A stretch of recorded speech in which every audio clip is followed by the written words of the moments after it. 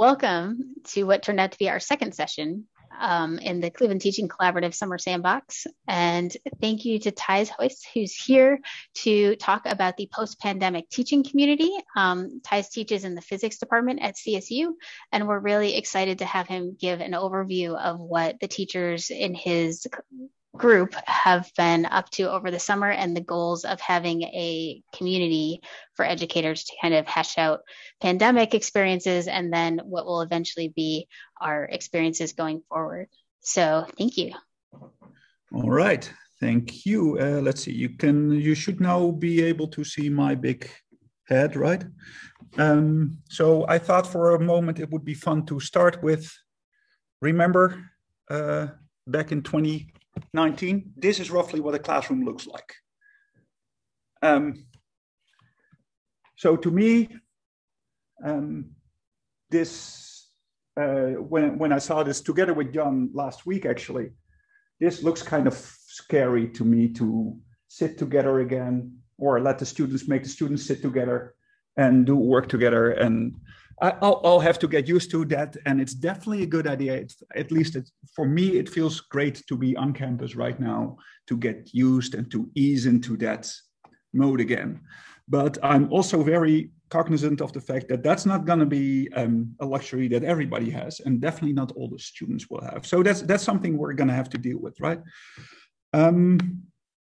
So yeah, we have our learning community, and let's see if I can, how much I can get rid of. Yeah, good enough. We have our learning community that we started, basically Sean Ryan in the math department and I started that, pitched that idea to Shelly and Molly in, what was it, March or so. We got a bunch of people together and we started just thinking about, okay, what have we learned in the past 12, 14, 16 months, and how do we want to come out of all of this? We have Melanie, Erin, and Alina were very graceful in keeping notes and being co-hosts during our first session. We have something like 25 people. And the idea was, the original idea at least, and I think we're going to mostly stick to that, is to have, in principle, 4 formal meetings in our community with 25 faculty. We ended up with 2 sessions, at least in May, where we're really trying to reflect, okay, how was teaching going in the past year? What went well? What went wrong? What do we want to improve? What do we want to keep on doing in the next year that we've learned here? And then in August and further on from there, we're gonna zoom in and make it more particular, more practical, and start looking at, okay, how specifically are you gonna implement stuff? What are you gonna bring back to the next year? What's the one change? And then, of course, in October, we're gonna talk about everything that's going wrong so far, and how can we help each other to, tweak here and there. And then with December, we have reflection and outlook. Now, it so happened to be that in July, in late June, I think, I attended a small workshop by Kate Denial, who is at Knox, I think. Yep. And so that was a reflective workshop on the past year as well, which, because, our workshop, our community is hosted by a mathematician and a physicist, was very practical. That workshop was much more inward, much more reflective. How are you feeling? And that turned out to be, at least for me, at least as valuable to have a look at, okay, how are we all doing? What's the emotional part of it? Because there's a lot going on, and we should make sure that we're not completely burned out already, if not mid-September, with 4 more months to go. So having said that, what I have here is nothing super profound. And I think it's a good idea to have as much of a discussion throughout the presentation as we can. With the notion that, of course, I cannot see the chat at the moment. So because I only have one screen, which is one thing that's annoying about Zoom teaching in the classroom that I need to fix.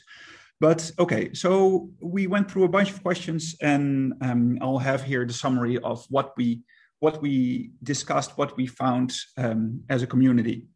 So I trust Shelley or Molly or somebody else to shout questions at me whenever appropriate. So things we learned was a lot about how students live, right? And who students are, and that they're not brains on sticks in a classroom, just like we're not brains on sticks who show up for class and then live in the closet for the summer semester.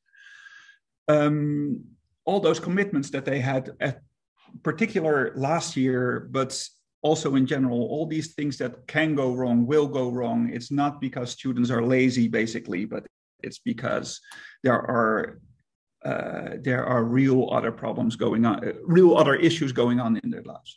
And that's, I think, a key part where we want to, that came up, the be kind words came up a couple of times in all of the talks, all of the discussions, right? Assume goodwill. And that's, I think, something that's, that was very much the most successful teaching that I saw last semester, were people who were able to really keep on assuming goodwill and being flexible with due dates, and being kind and understanding, and making putting equity above equality, etc., etc. On the other hand, there was a lot of cheating, and nobody really had a good way out of how to do any kind of assessments that are scalable to larger classes. There were at least one, Steve Gubkin in math was super enthusiastic about specs-based grading and making students come up with their own metrics and just, okay, these are the levels that you need to get to, and make it some kind of agreement and get the teacher out of the way of all the learning. That's great, but he also immediately admitted that that's going to be very hard to do in a larger scale class. And another math teacher, I'm thinking, Felipe Martins, basically said that, yeah, because of this very rigid, this is what you have to do, this is what you, this very rigid content that's dictated from above, basically he didn't want to teach any calculus intro courses because there's so much material to cover. And that's probably a realization that's still true outside of the pandemic teaching. You know, pandemic teaching got harder. It's harder to cover all the material, but it's still very hard to cover. We're probably still putting an information overload on our students, and going a little bit slower doesn't hurt, if we're allowed to. So yeah. If it's appropriate, you said to call out if a moment occurs, the screen we're looking at, I really think is important to just pause. And I put this in the chat, and I love that you said they weren't necessarily surprising, or I'm going to stop my video. My internet's a little slow, but I'd love to hear comments. I mean, some of the things seem really technical, like, and manageable to really tend to moving forward. But some, like the overwhelming, realization of all of the demands on students, the care team referrals, even the preparation for courses, which feels like a holistic understanding of where students are. I don't know if it makes sense to talk about any other participants' reactions to this list or comments about, Because in the end, this needs to be a discussion, right? Somewhere on one of the next slides, I have that comment as well. Let's keep on discussing, and let's keep on learning about learning and learning about teaching as much as possible.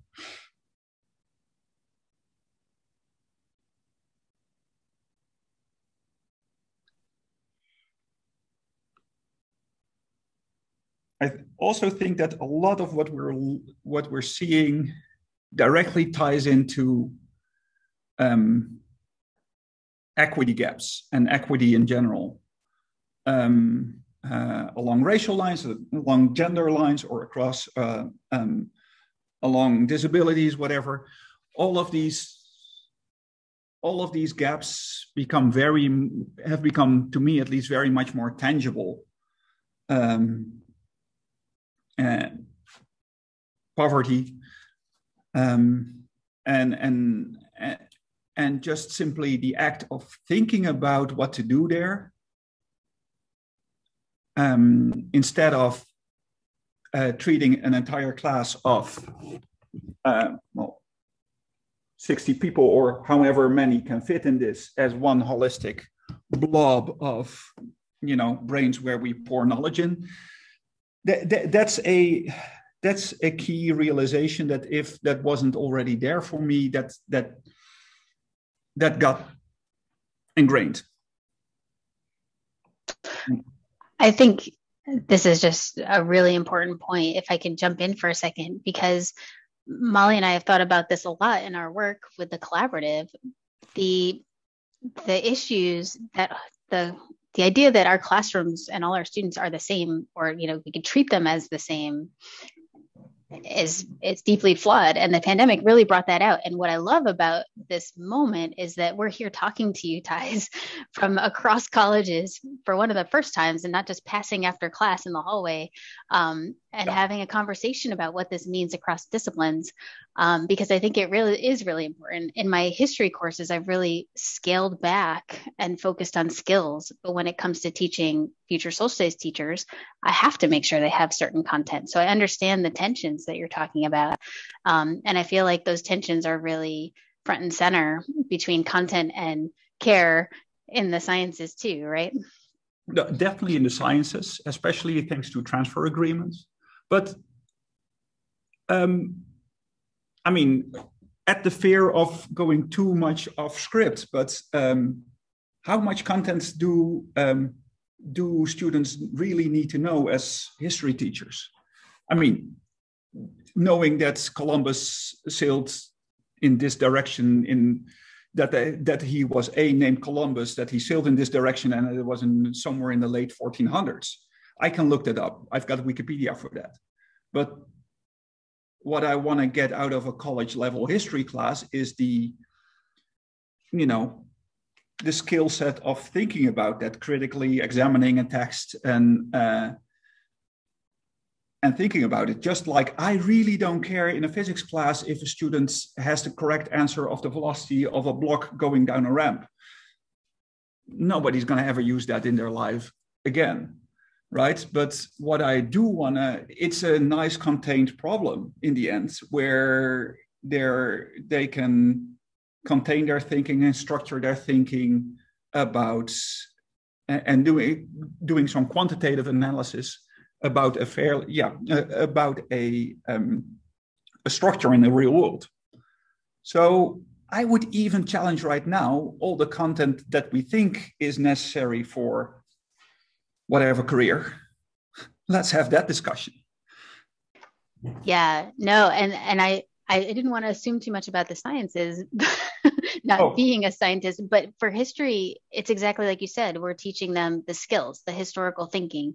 When you see something on the internet, do you do the vertical reading? Do you look who wrote it, when it was written, who's the audience, what site is it hosted on?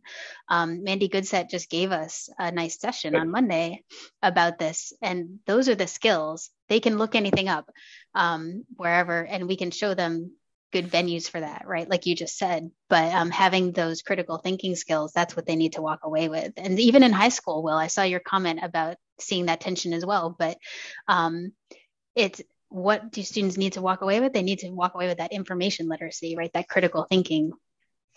Right.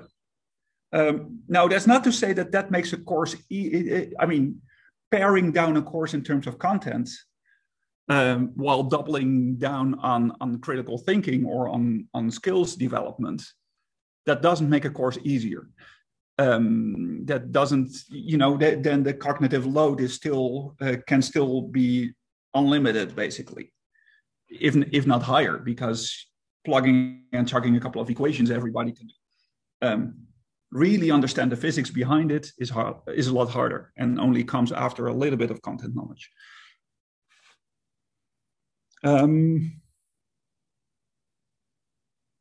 Anything else here?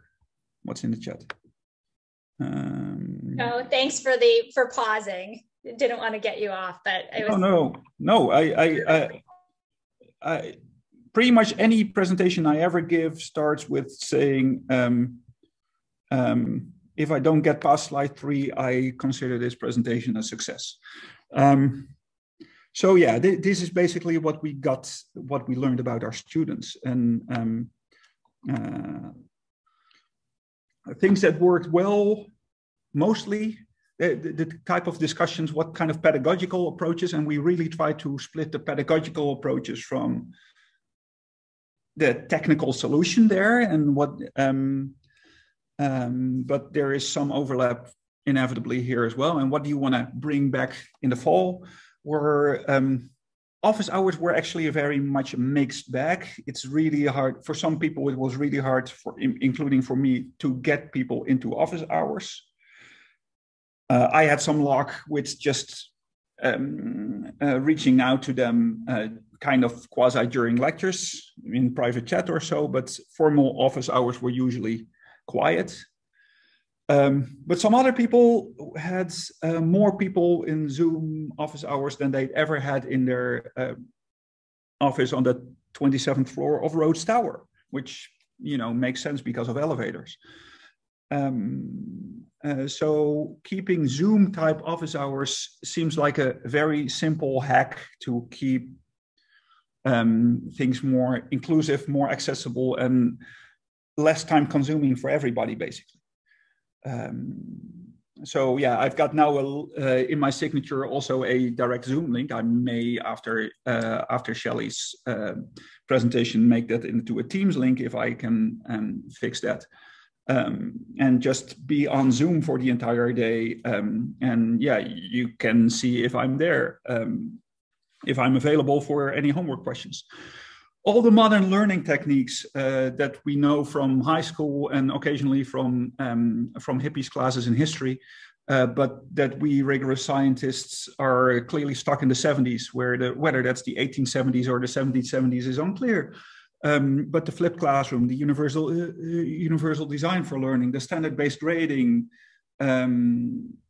those kind of things that was magnified, that those kind of techniques were a lot more efficient in pandemic learning, because flexibility is so key here. Because, you know, the classes where I was actually lecturing, that is copying from my OneNote to a spare OneNote on screen while everybody was looking at me on Zoom, was so gracelessly inefficient. So flipping a complete classroom was a lot easier to do, a lot better to do, clearly in the past year online. And recording lectures. It was one thing that I really didn't realize how efficient lecture recording would be for rewatching it, for alleviating the stress of, oh, I have to keep up with taking notes because otherwise I don't have the information that the instructor is spewing over us. That's all alleviated because you can always rewatch the lecture at twice the speed. Those are clearly also techniques that the students, I think, developed pretty quickly and taught us what the optimal way of using videos, instructional videos were. And we need to make sure to keep on talking to students there to make sure that we know what is working well for them and particular subgroups, not just one or two students, but having, and this is what I'm making up right now, but having some kind of inviting comments, be it in the course evals or be it somewhere else, of, hey, what is working really well in terms of educational techniques for you, could be very useful. What didn't work? Well, cheating didn't work. No small talk just before class, after class, quickly checking in. Hey, how's it going? Good job with the homework yesterday. Either positive or negative. It was really hard to catch students. And nobody really had a solution there. Same with cheating, especially, and that was part because there was so much stress for everyone. There was more cheating. It was a lot easier to cheat. And there was nobody who came up with a clear technical solution. Hey, we can mitigate cheating by using lockdown browser. And even if you could mitigate it, there were all kinds of issues there.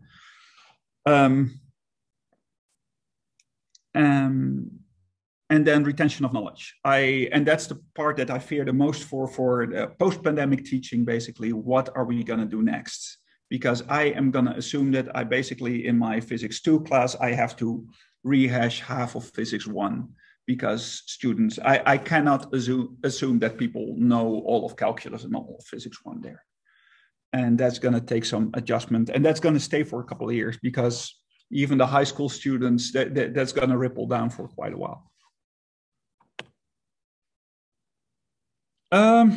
Many of these I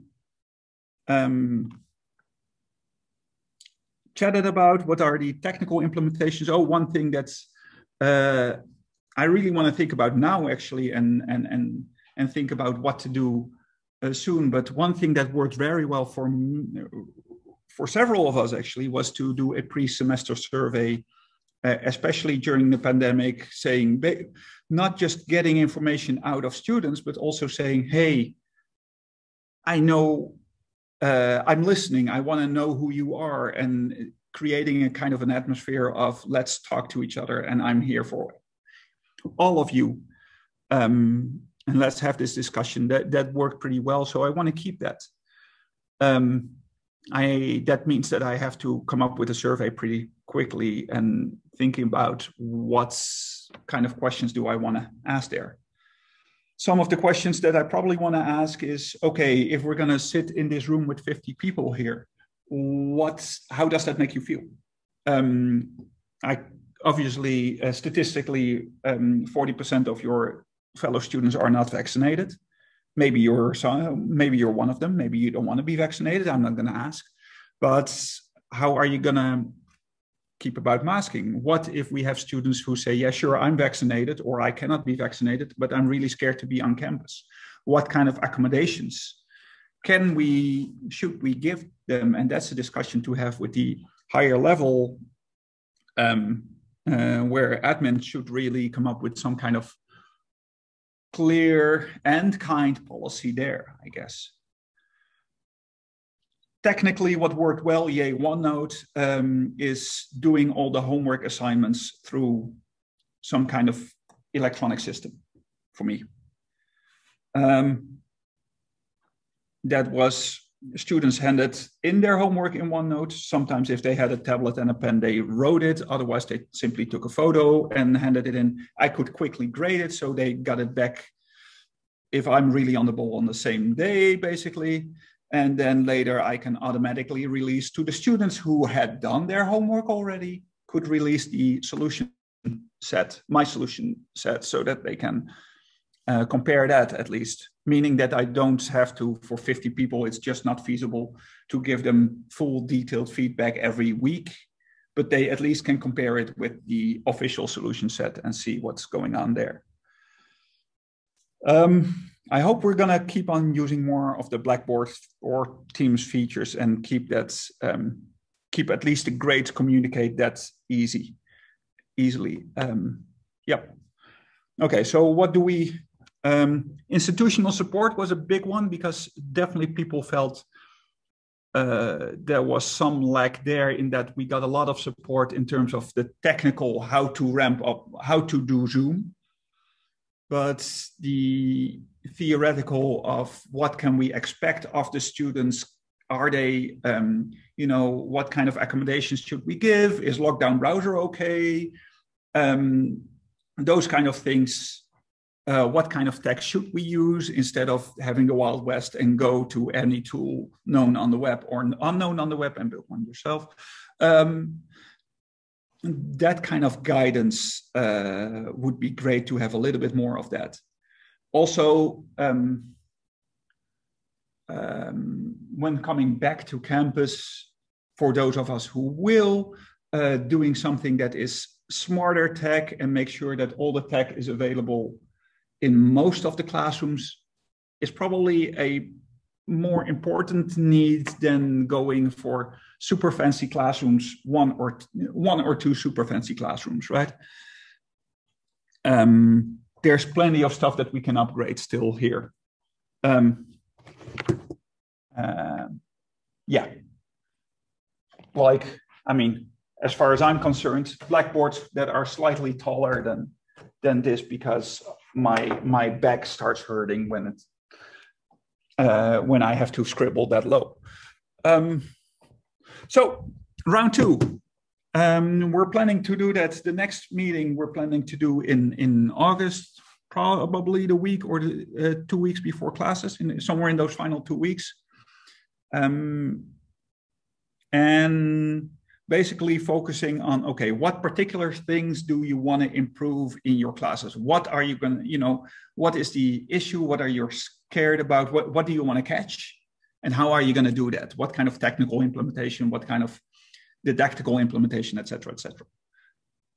But I think we also really want to start with question 0. That really should be question 0 is.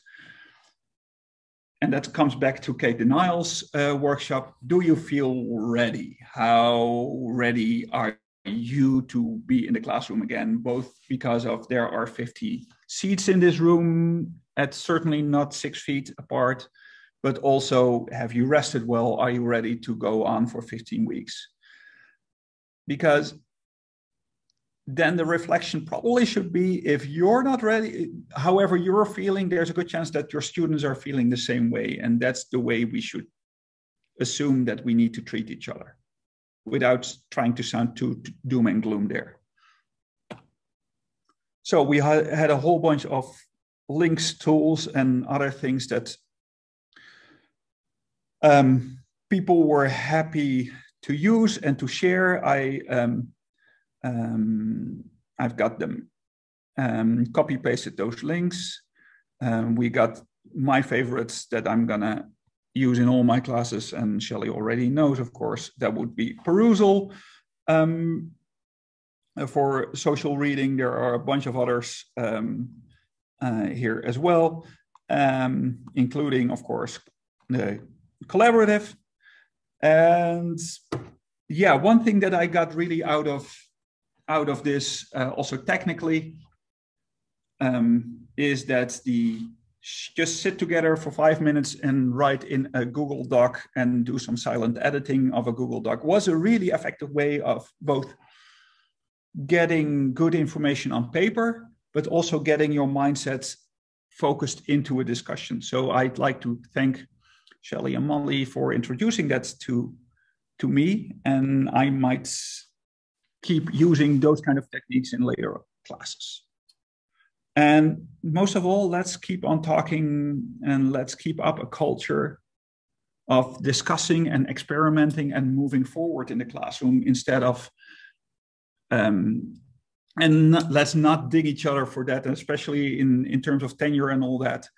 But let's see where we can improve in our teaching and not strive for a bar of fully competent or excellent or whatever you want to call it. And that's the bar we have to jump over. Let's keep on trying to get better and better, because that was a really fun part of this year for me, to keep on, really heavy, but really fun part was to keep on thinking about teaching. And we don't do that enough. So yeah, that's all I have. Wow. Guys, this is amazing to see in a coherent presentation. Oh, it was coherent? Yes. I am so excited that the community happened. So thank you to you and Sean for initiating, and that the reflective moment of looking over it for this presentation and for the collaborative. So Thank you very much for being here.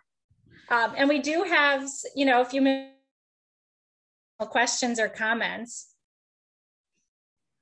Let me stop sharing and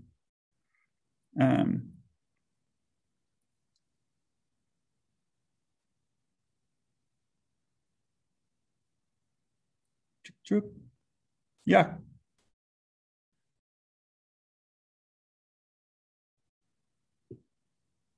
Anything.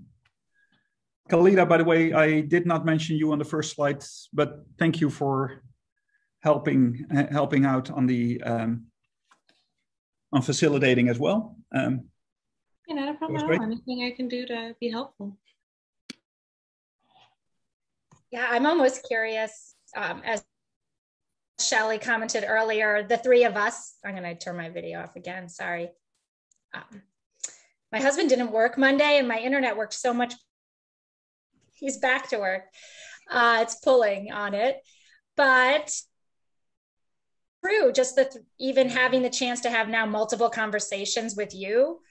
I would love to see the college associations of the 20 plus people, because you had a great crowd. I mean, breaking it up into 2 calls, it would be so, because sometimes I think everyone expects the humanities people to lean on kindness. No, you know what I mean? Like some of the stereotypes.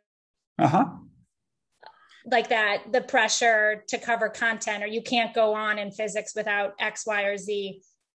So it feels like a real moment of camaraderie and commitment to some of the humanizing elements. So in some ways, it would be awesome to see. I know they were from so many different departments and colleges.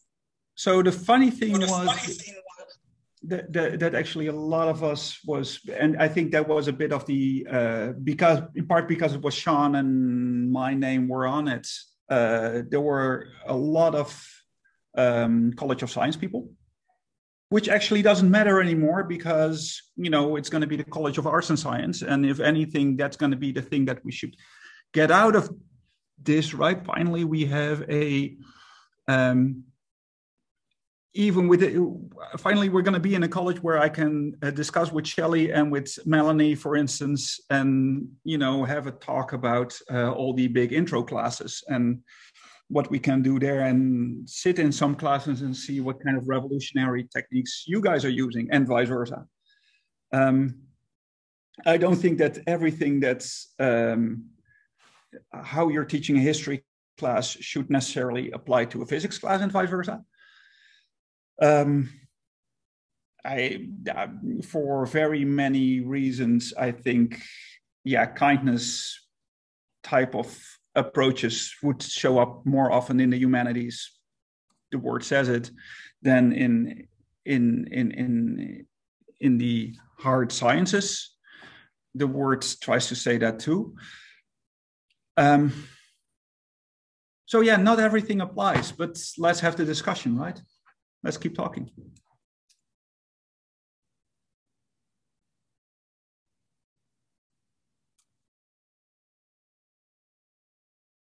And yes, convenience schedules, physical buildings, those are hard. But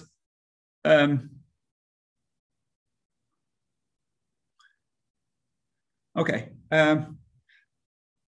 It's always going to be harder to, the odds of me meeting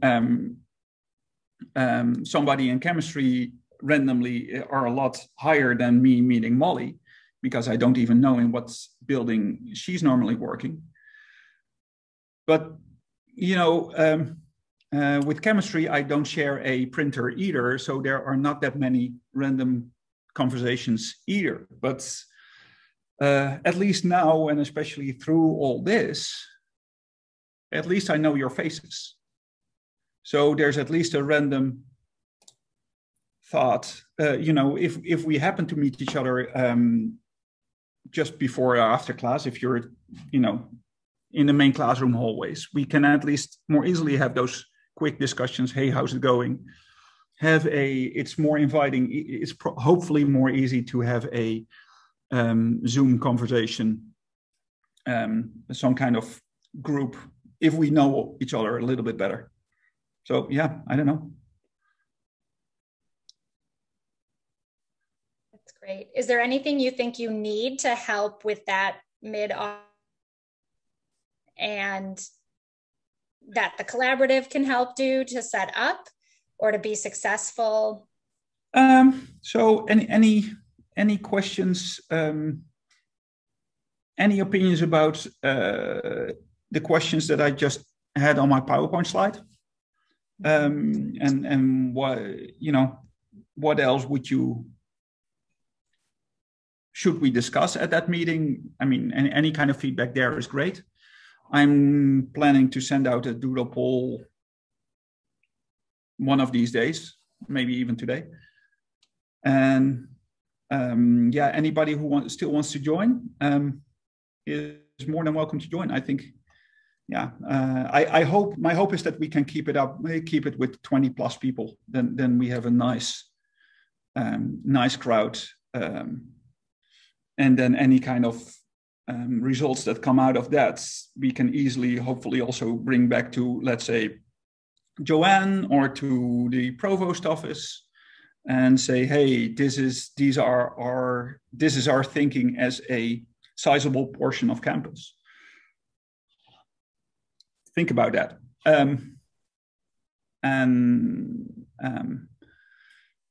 Yeah, so keep advertising. Keep supporting. Thanks for the support so far. Absolutely. Yes, we can. As soon as I would let the current group drive the dates based on their existing commitment, but then advertise it to any new people. Yep, that sounds good. I mean, there are a lot of new faculty coming to campus, right? So maybe specifically targets those people, and I'm thinking of that now. Yeah, I just put in the chat that there's always the orientation. So what if we normalize, we put it in there as an opportunity to join, one of. Yep. Yep, that sounds actually like a good idea also for new faculty to start developing a network of people. And then on a real technical note, I want to make sure the one slide that relates to the awareness list, the slide of what we, like the institutional support things. Yep. I would love to double check that if they are not on the awareness list, that they are reflected there. Yep. I'll send you the presentation. Oh, that's great. Any final comments or questions? All right, well, I would like to, if you can hear me, a round of applause to Thijs and all the participants in the post-pandemic or almost post-pandemic, approaching post-pandemic teaching. Delta, Epsilon, Zeta, Eta, Iota, Kappa, Lambda. Thank you very much. And please, this will be in the resource repertory. So thank you to all who are watching the recording. Thanks for joining us on day 3 of the Summer Sandbox.